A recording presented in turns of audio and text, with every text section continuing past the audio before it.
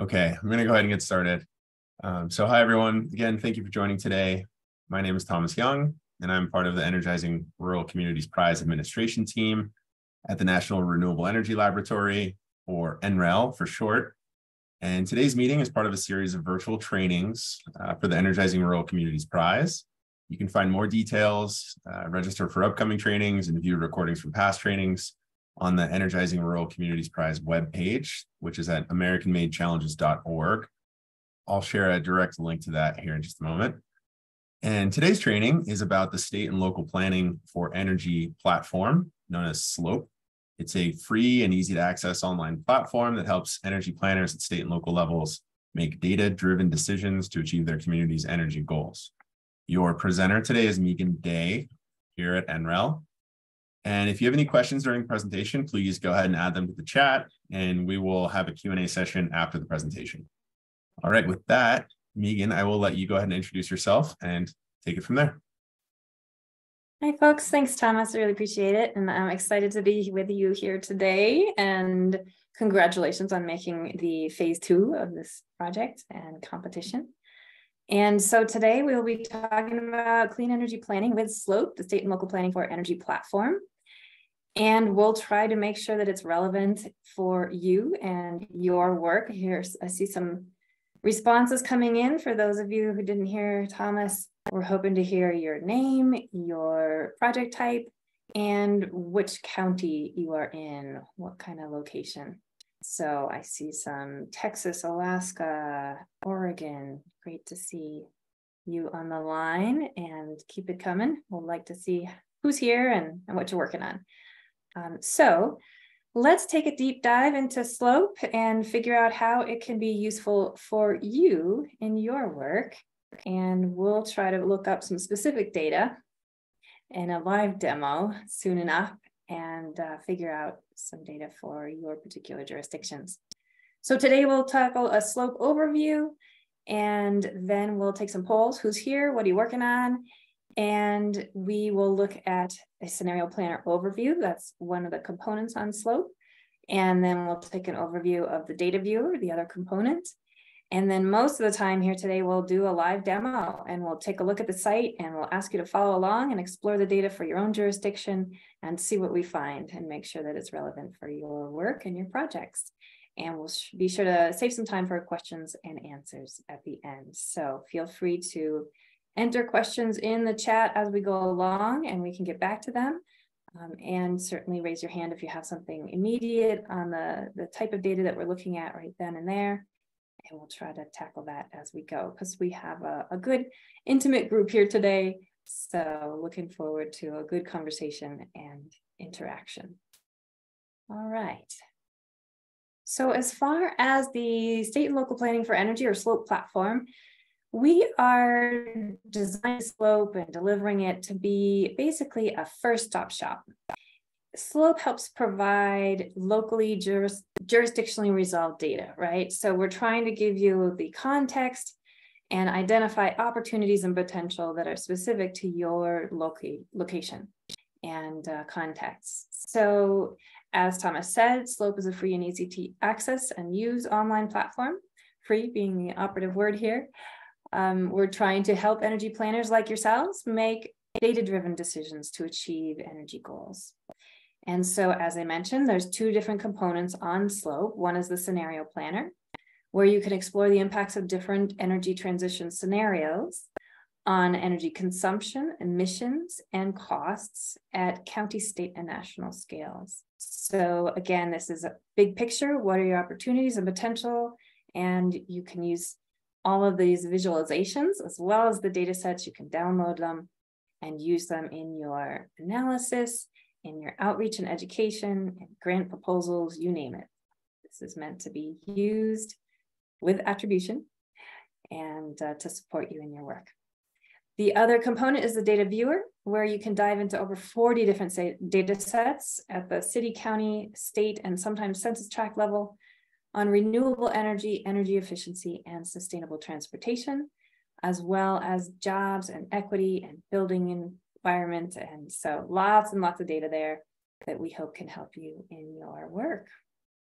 SLOPE is supported by the Office of State and Community Energy Programs, or SCEP, which is part of the Department of Energy in the Office of Energy Efficiency and Renewable Energy. And it also is supported by multiple different technology offices that you can see down here at the bottom. So it is put together by the National Renewable Energy Laboratory, or NREL, but it is supported by and made possible by these sponsors.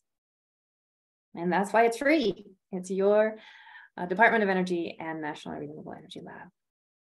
So let's now take a look at, I'm going to leave this one up, and we'll take a look at 2 polls here to get a sense of who's here and what you guys are up to.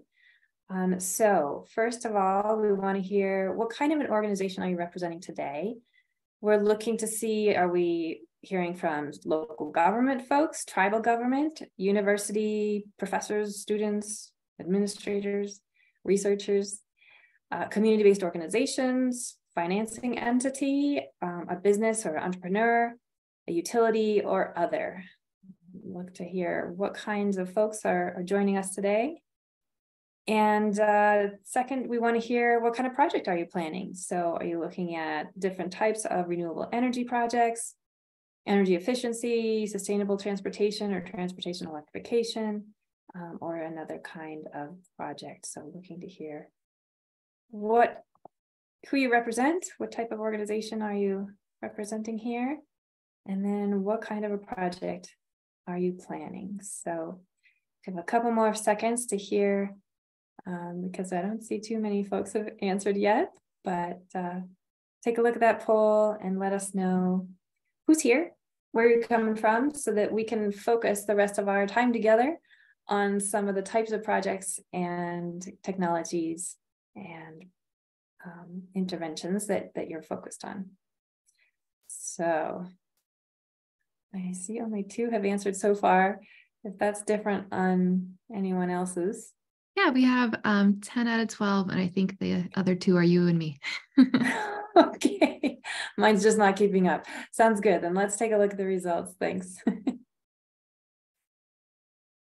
Okay, we have, interesting, not any jurisdictions, local jurisdictions. We have a couple of financing entities as well as other.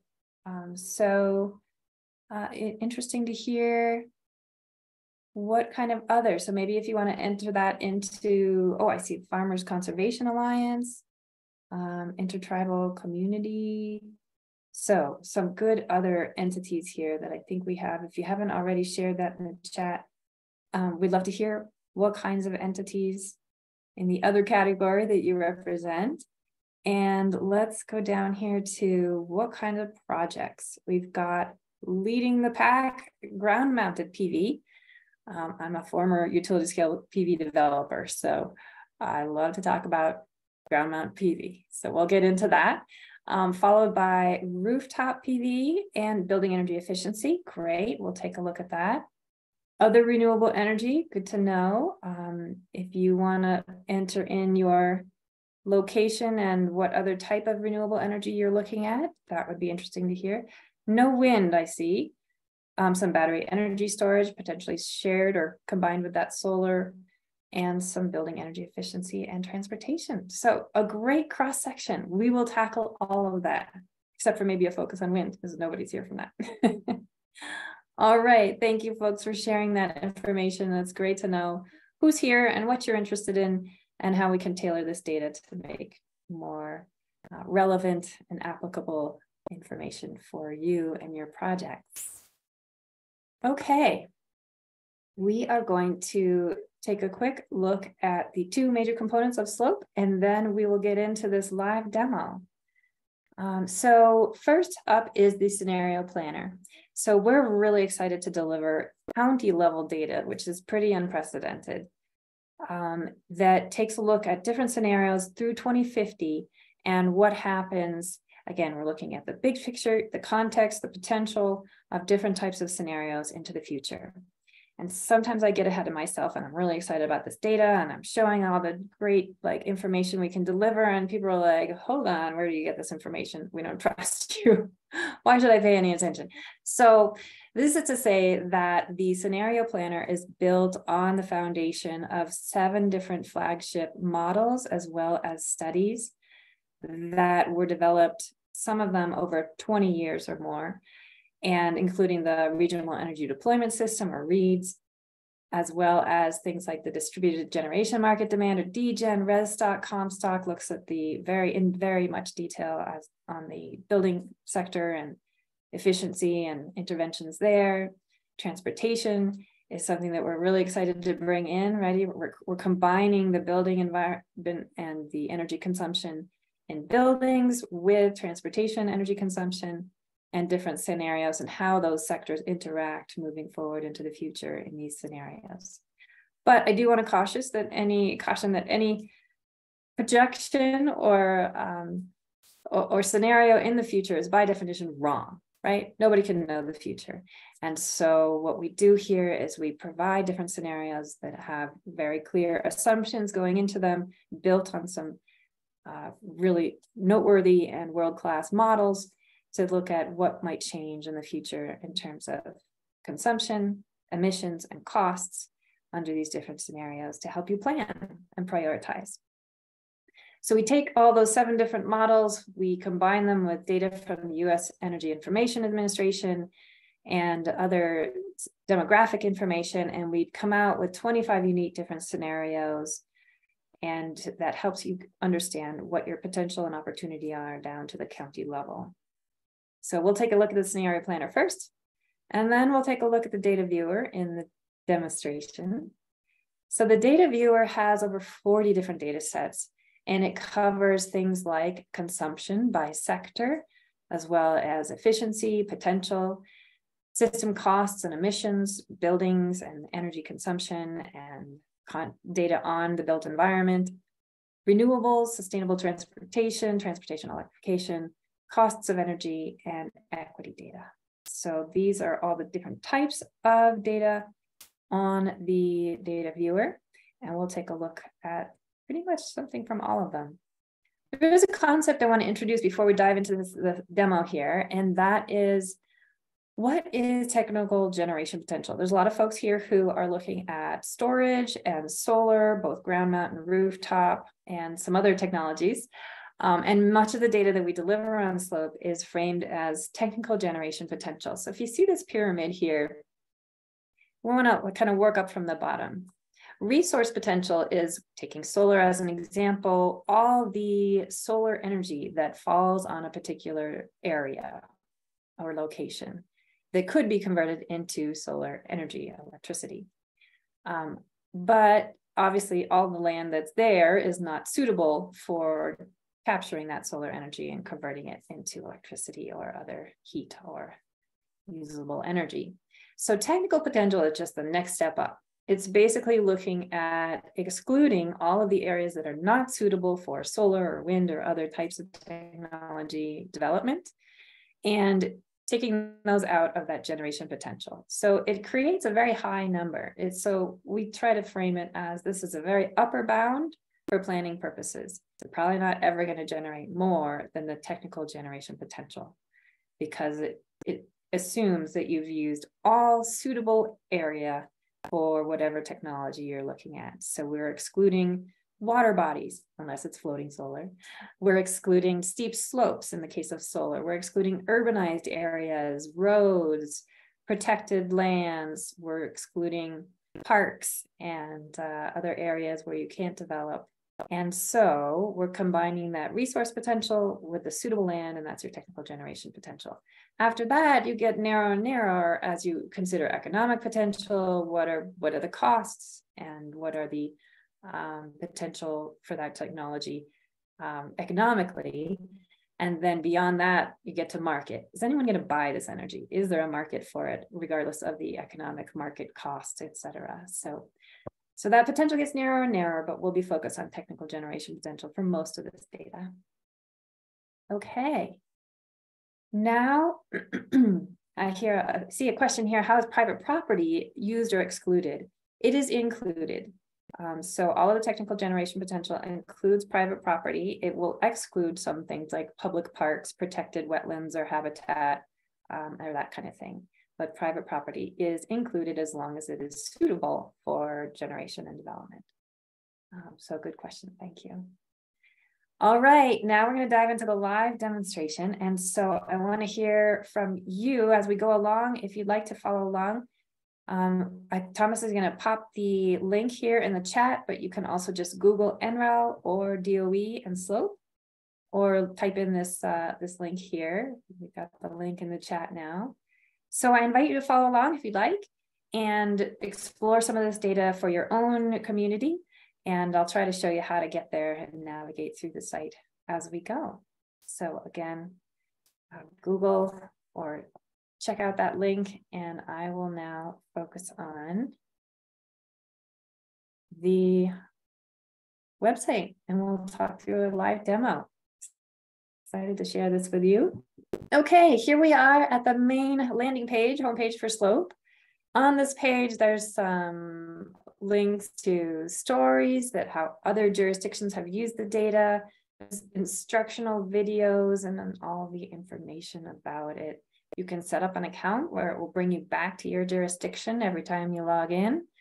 And you can share your email with us, and we will share some updates and information with you as we revise and update the site.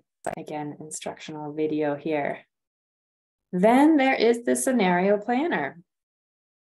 So here we are in the scenario planner. I'm gonna consolidate here. All right, let's tackle a jurisdiction. You want to give me a county, Thomas? Any county. Let's see here. Well, the first, let's see, we've got Hancock County, Maine. Okay. All right, there it is. Cool. Let's take a look at Hancock County, Maine. So here's your control panel. Enter in your location here, and the default that comes up is down here. If you scroll down, it's the reference scenario. So what we're looking at in Hancock County, Maine is the reference case business as usual energy consumption. This is measured in BTUs here, MMBTU. And what that consumption looks like over time for residential, commercial, and industrial electricity and non-electricity, as well as the transportation sector. This is transportation fuels, on-road vehicle transportation. So this does not include planes, trains, marine energy, but it does include on-road vehicles. So the blue that you see here, what we can learn from Hancock County, Maine, is that I would say over half, well over half currently, and including into the future under a business as usual case, half of that energy consumption in this county is coming from on-road vehicles, particularly gasoline and diesel, right? Which is this blue. You see a little tiny sliver of electricity here moving forward. That's going to change. Moving forward, we have an update ready to go, which is going to show the impacts of the Inflation Reduction Act. And we see transportation electrification dramatically increasing just as a result of that legislation and all the various programs and incentives and rebates that are coming in for that. So this will be updated in the coming months. But for now, we see Hancock, Maine has very high energy consumption in the transportation non-electricity sector. You can scroll over and see the specific modeled consumption amounts, and you can change the year here. And you can scroll down and see what are some of the assumptions going in here. So here are the specific numbers and what are the assumptions that we're including in this reference case. So by 2036 here, we've got about 9% of vehicles are electrified. Wow, you've got a whole lot of renewable energy, 97% in a business as usual case by 2036. 97%, and 41% reduction in energy-related emissions compared to 2005. So there's some planning metrics, also just these are the assumptions in that scenario that you can reference. All right, let's take a look at some different scenarios for Hancock County, Maine. I'm going to do a comparison view, and we're going to look at what that compares to for emissions. Close out this control panel. So here we have consumption, energy consumption, and what that means in terms of emissions. We see some interesting things going on here. Looks like you might have some state changes. The scenario planner includes data based on 2021, I believe, state legislation as far as renewable portfolio standards, for example, that are mandated. So sometimes you see that emissions reflecting those changes. Okay, what happens if we change this scenario here and we look at, well, you've already got a lot of decarbonization, which we saw in the planning metrics. What about high levels of electrification? And I'm going to switch so we're looking at emissions for both scenarios. Okay, so here in the reference case for emissions, we see still most of that emissions coming from transportation. But as you look at a widespread electrification in both the transportation and building sector, you see that most of that impact is coming in transportation emissions, right? So there's huge emissions from transportation, followed by residential non-electricity. I'm thinking heating oil, propane is a pretty big factor for this county. Widespread electrification has a huge impact in the transportation sector. So you see electricity coming in here in emissions in the light blue, but overall your emissions from transportation are declining rapidly. And let's take a look finally at, all right, what if you make sure that there's 95% grid decarbonization? This is in your electricity. Oops. Well, we'll compare, right? You can combine the two, but if you do grid decarbonization, you still have that huge amount of emissions from transportation in this county, whereas widespread electrification really tackles that and makes sure that it's decreasing. So that's just an example of one of the ways that you kind of look at your big picture context and understand the potential impact, particularly here, where you have a lot of grid decarbonization happening, even in the reference business as usual case. For anyone who's looking at transportation electrification, you can use this data, you can use these images, just use it with attribution in presentations, in reports, to understand and demonstrate and convey the potential impact here we see of widespread electrification, particularly in the transportation sector, on emissions. Okay, that's the scenario planner. So I want to make sure that I'm clarifying here. A lot of people get mistaken or confused about what we are actually showing. We're showing consumption. So I see here that the projections have solar percentage going up and down. This isn't generation that we're showing here, although we do have some data on that in slope. But what we're showing here is consumption. So we're attributing whatever's generated and those emissions that are, from the generation to the point at which it is consumed, whether it is residential electricity consumption, non-electricity consumption, commercial buildings, industrial, etc. So there's often that confusion that we're projecting how it will be generated, but actually we're attributing to the consumption, the point of consumption, because there you have a little bit more control as a local jurisdiction and decision-making, program development, project implementation. All right, we're going to take a look at the data viewer. And I'm going to tackle with some pre-populated just because they're a little hard to pull up really rapidly. I've populated this with several counties that I know are participating. I don't think they're participating here today, I'm not sure. But what we're looking at is in the data library, if you want to follow along, we're going to jump down to energy and environmental justice. This is the equity data. How can you target your project or your work or program to make sure that benefits are delivered to those populations who have the greatest needs, who are underserved, have had maybe less infrastructure investment over time, and how can we sort of redress some of those inequities. So first, we're looking at social vulnerability index. We're looking at basically Navajo Nation, right? There are 3 counties here, but we're looking down at the census tract level. So you can search for your county and then switch to tract, and you can see what kind of census tracts are there. What we're seeing here is on the map, where are the highest vulnerabilities? This is the Center for Disease Control Social Vulnerability Index, and dark blue is the highest. A lot of vulnerability here. We're going to check, I'm going to do Kayenta count. This is a census tract, sorry.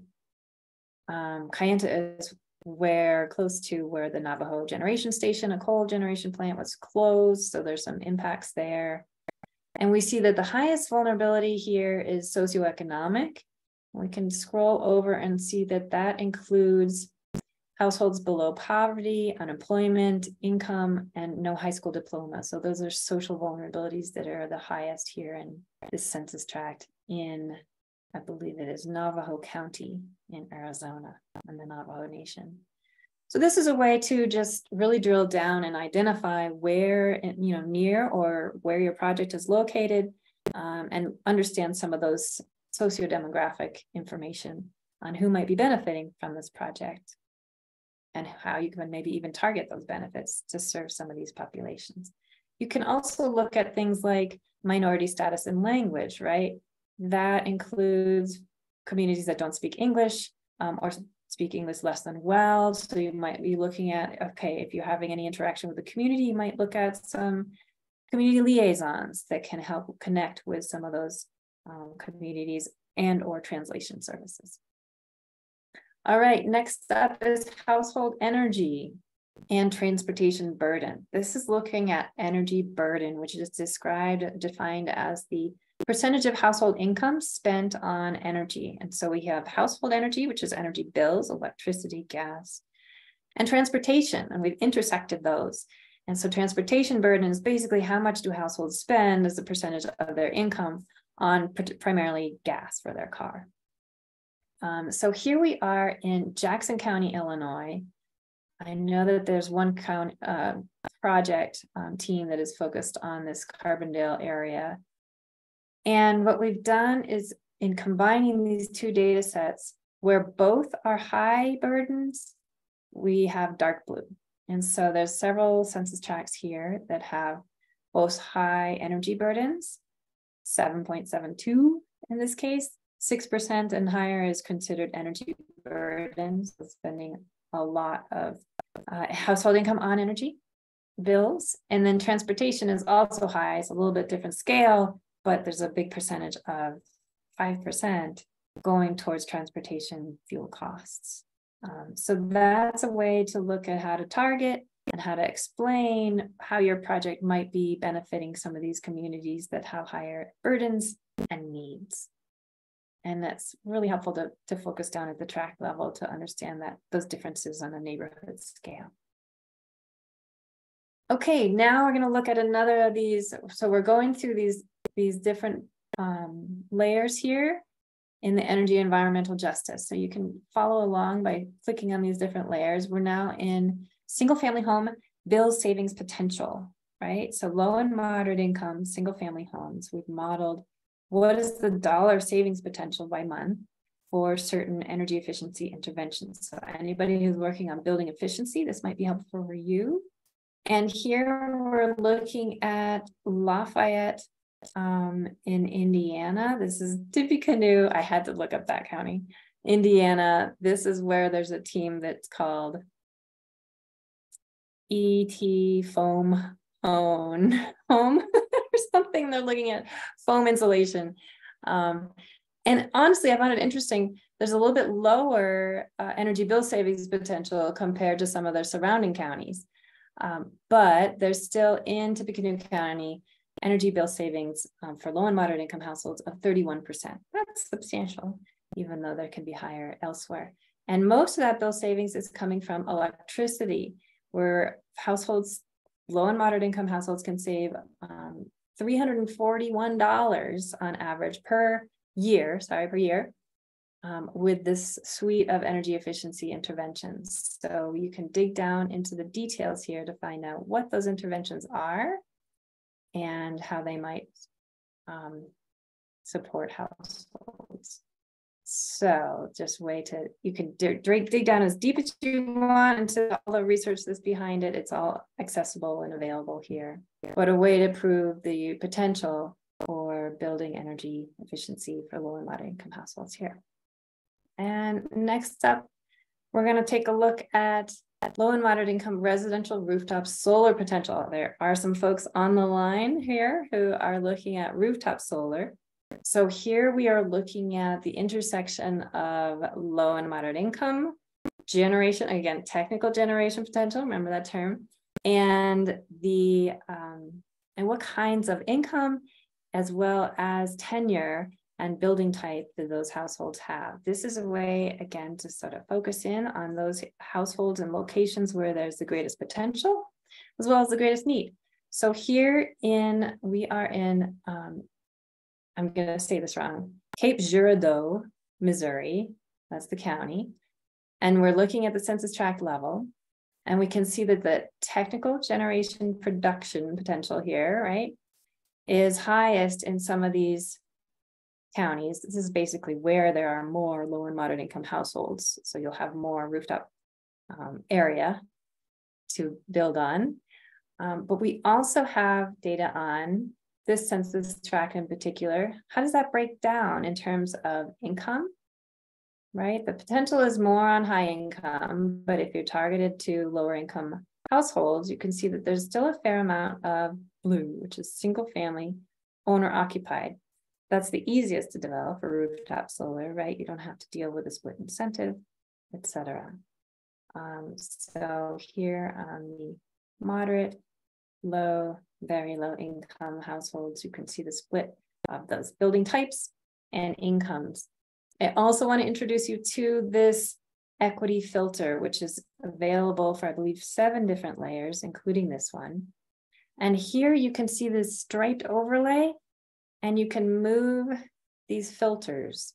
So right now, the default is pulling up no information on social vulnerability, but it is only showing this overlay where there are high household energy burdens, as well as transportation energy burdens. So let's take off the transportation energy burden because we're looking at solar. Going slowly here. And we can see that just to the east here, there's a lot of area where there is high average energy burden among households. So where that solar could offset some of those bills.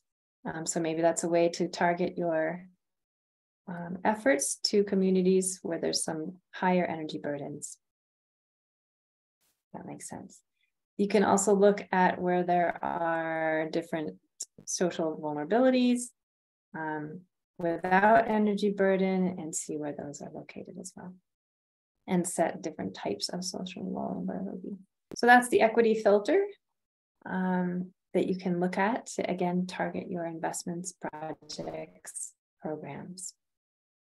Okay, that's what I wanted to cover in the energy and environmental justice. And let's move down now to the next one, economic indicators. We have clean energy jobs estimates.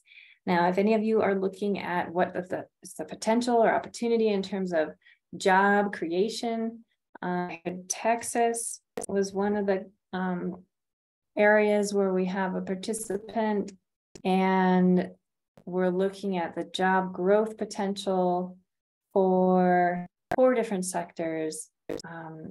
And Texas has the highest, or is among the highest quintile here, right? Total job, right now we're in, what year are we in? 2020. By 2030, 103,000 clean energy jobs, right? Across wind, solar, energy efficiency, and storage in Texas. then you can break that down by the different types of technology. So if you're looking at ground mount solar, maybe, you can see that there's a potential for between 18 and 28,000 new jobs. And you can quantify your potential impact as it relates to the state potential that you're in. So that's jobs. Let's take a look now at transportation. And we're going to take a look at okay, Thomas, if you can give me a county where anyone's looking at a transportation project or electric vehicle electrification or sustainable transportation, anything related to that, if there is any, we'll take a look there. Well, let's see. I don't see anything. Here we're no transportation. Okay, well, let's take a look at, I don't know. Well, I can give you a county that we haven't talked about. Sure. Someone How about that? who's participating. How about Hood River County in Oregon? That sounds great. Here we are in Hood River County. And we're looking at, the map is showing basically the overall vehicle count. So it's just population related. But what's really interesting here is, here's the different scenarios for vehicle registration data, right? So in Hood River County, my apologies. The most interesting piece here is what's going to happen with your electric vehicle stock. So we've taken some data that we purchased on vehicle registration, and we've mapped that out in a high electrification scenario, as well as a sort of business as usual scenario. And so basically these two blue lines are the business as usual, where you're looking at 4,800 battery electric vehicles versus the high electrification, which is 16,000, right? So this is kind of your range of potential. The future will probably fall somewhere in between these 2 points, right? As far as the number of electric vehicles registered in your county by 2050 here. And so you can use this kind of like technical generation potential as an upper bound for planning purposes, right? And whatever projects or programs or initiatives that you implement locally can influence where you end up between these 2 points. I want to show you here that you can download all this data here on the controls. Right, this little arrow, and then you can share the link or save it somewhere, booknote it. And so this is how to use vehicle stock potential changes for your county. And that's all we'll tackle for transportation.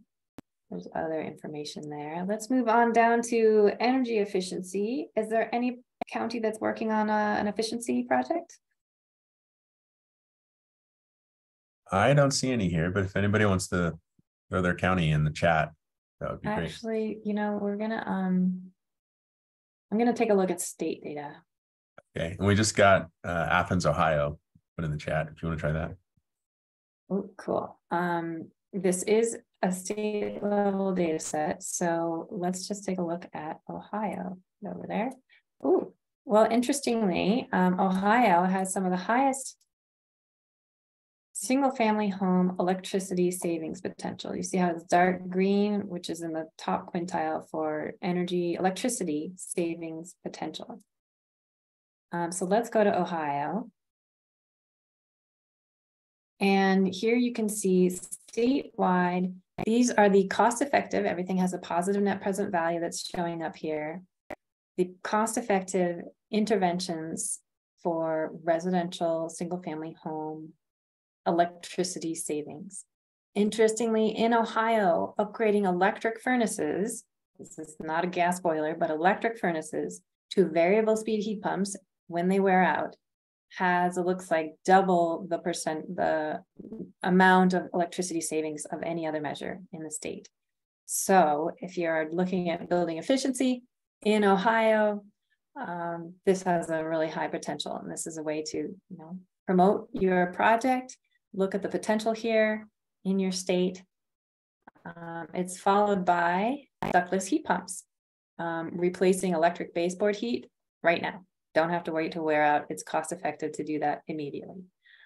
So again, more heat pumps than drill and fill wall insulation, basement insulation, etc. So this is a way to, again, build on NREL's world-class modeling capabilities and look at some opportunities and potential in your state and what would have the greatest impact across the state. So that's an example of some of the energy efficiency data we can use here. Let's get down to renewables. I know a lot of you are interested in this. We're going to start with utility PV. Any example of a county where there's a solar project? I think I saw McLennan. Yeah, McLennan County, Texas.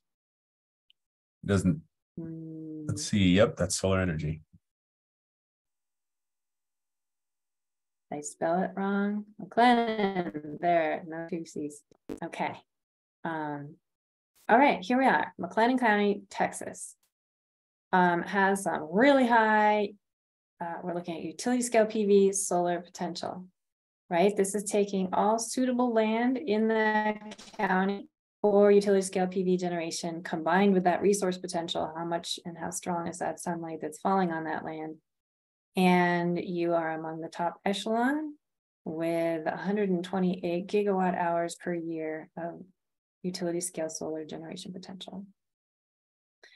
Interestingly, you have higher concentrating solar power generation potential than you have utility PV potential. This is the case in some counties. And it's followed by distributed wind, land-based wind, commercial rooftop PV, and residential rooftop PV. So very high compared to lots of other places. If you're in one of these lower like technical generation potential counties, you might think, okay, well, maybe it might be easier to generate or develop in some other counties which have higher potential.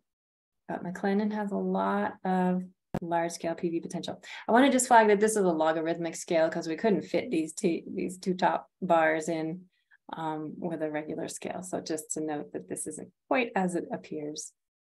But again, you can download this data, you can screenshot this, you can use it in different reports and presentations. But then let's take a look at, I'm going to take one more look at residential rooftop PV. This has an filter. So again, you can, very high potential in McLennan County, Texas for residential rooftop PV. It is the lowest of the technologies that we consider here, but it is higher than many other counties in the state and country with 527,000 megawatt hours per year potential. So we can zoom in here and again see those equity filters. Where might you target that rooftop PV? Looks like some areas in the center here have high energy burdens and social vulnerability. So that might be some areas where you could target any program that's looking at residential rooftop PV potential and projects. All right. Finally, is anyone looking at or considering hydropower? We're going to take a look at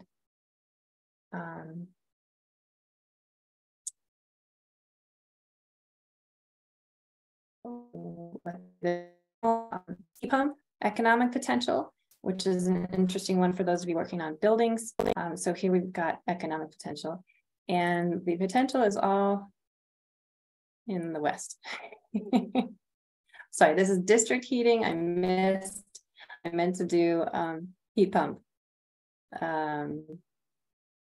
Here it's not all in the West. Heat pumps are very effective in the Midwest, surprisingly.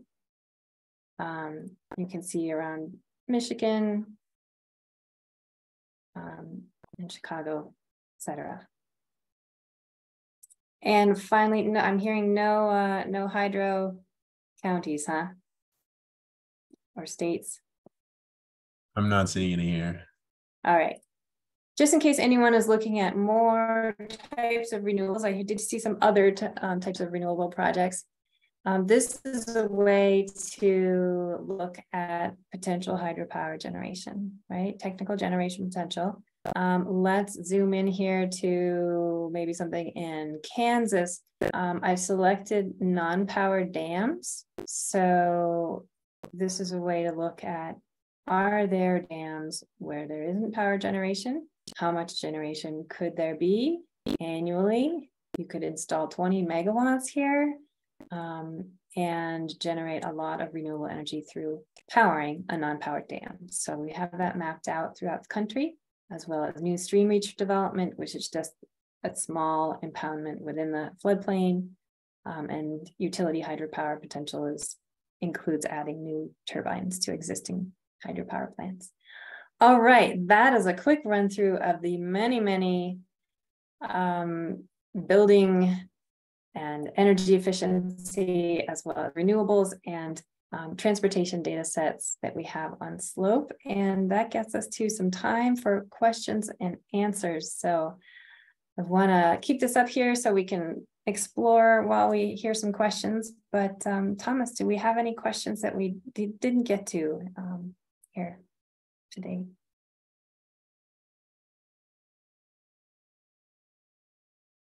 Sorry, I was on mute. I have not seen any that have not been answered. So if anybody has questions, please go ahead and put them in the chat now. You can also come off mute if you'd like to ask a question.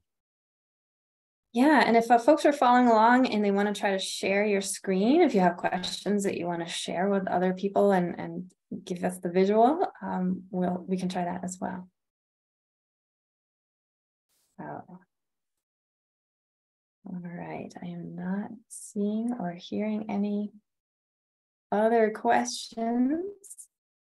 So we just wrap up early and let you know that, again, you can download this data, you can take screen captures. I'll show you here, most of these data sets have exactly how to cite them.